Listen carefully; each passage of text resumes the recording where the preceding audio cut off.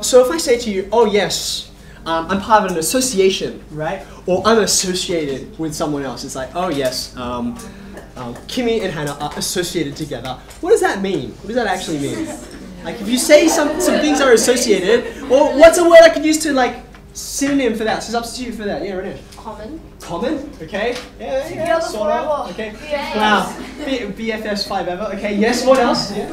Friends. Okay, yes, and another one? Know each other. Okay, good. So all of these words, and a lot of them have to do with the fact that they're people, right? So when we think about associating not people, but numbers, okay, what we mean is you can group them in different kinds of orders. So, for example, here's an example I've got, right?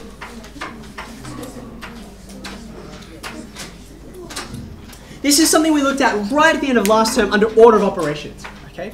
6 plus 7 plus 4.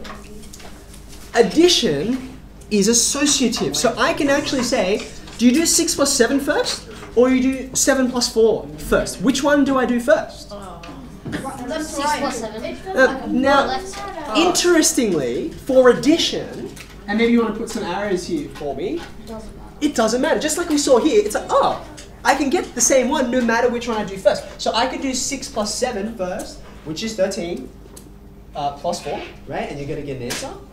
Or alternatively, I could do the 7 plus 4 first if I wanted, and then add 6. In fact, if I want, I can shift it up even more ways. Because of the commutative law, I can switch the order here and go, let's do 6 plus 4. We might like to do 6 plus 4 first. Why would we do that?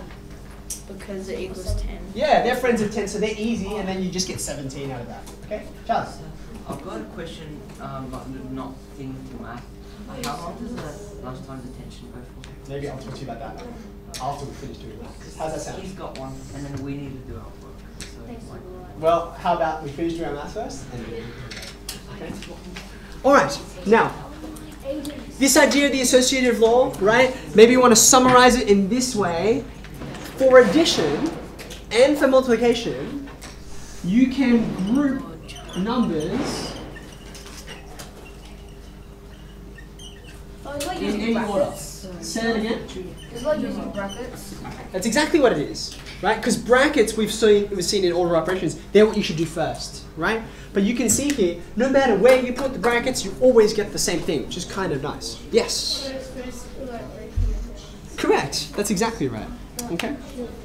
And I won't write it, but multiplication is the same thing. If I did 6 times 7 times 4, again, you can multiply them, and you can do these two pairs first, or these, or you can shift them around and whatever. Yeah? Does this have anything to do with board mass? Yeah, it's closely related to that, in fact, okay?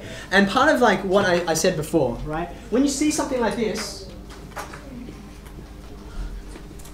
you should treat it as a guide, right? It's meant to help you remember. It's just to help your memory, really. What you should really be thinking of is, well, what do numbers do? Like if I added all of these, you still get 17. So that's the real law. This is a law, and that's just kind of a cute acronym. Yeah, to help you. Okay?